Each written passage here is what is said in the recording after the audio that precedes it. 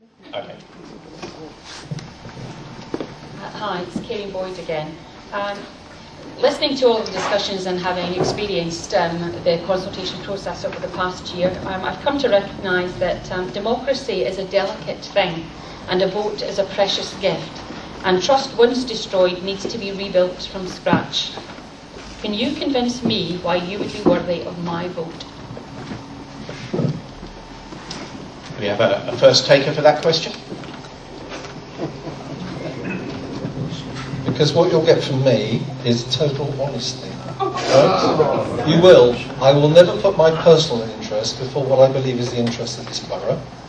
And I have consistently shown that over the years. Whatever my political opponents may throw at me and challenge decisions that have been made, I do it with integrity.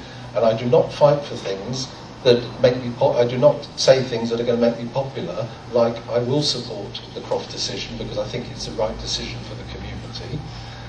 So you will get an honest answer, and that's the only way I can put it, because whatever anybody thinks, these decisions are not simple.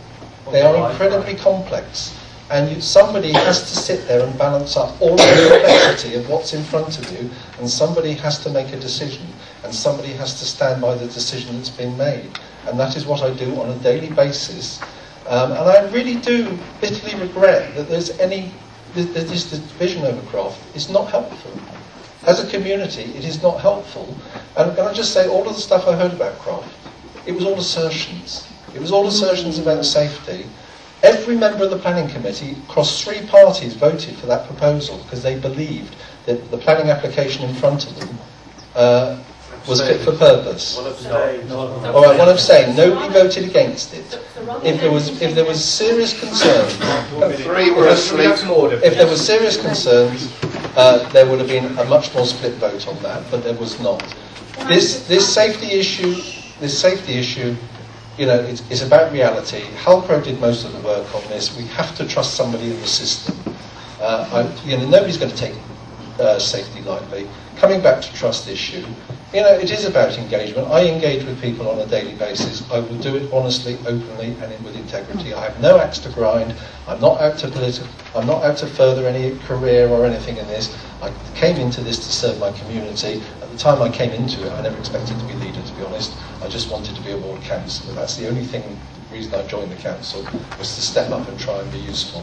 But where trust fails, it is a problem. But, you know, decisions have to be made. Halcro and Capita were not independent. Well, okay. Yep.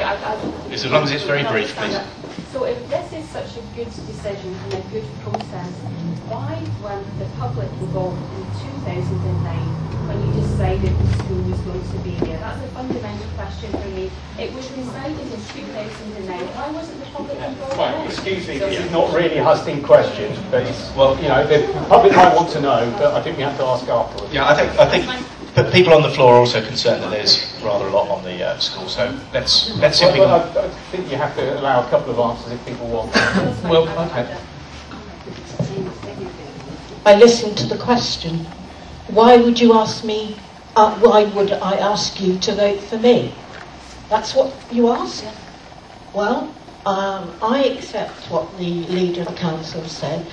The majority of councillors come into local government for the right reasons. And I can't play party politics with this particular issue, because we all come in with the aim of doing what we think is good for the community. The problem is, the longer we become councillors, the more we tend to get alienated from the community if we're not very careful. As a Liberal Democrat councillor over 20 years, I can assure you that I have communicated with my electorate on a regular basis. I've worked with residents' associations, been part of them, and I think that's the way it should be.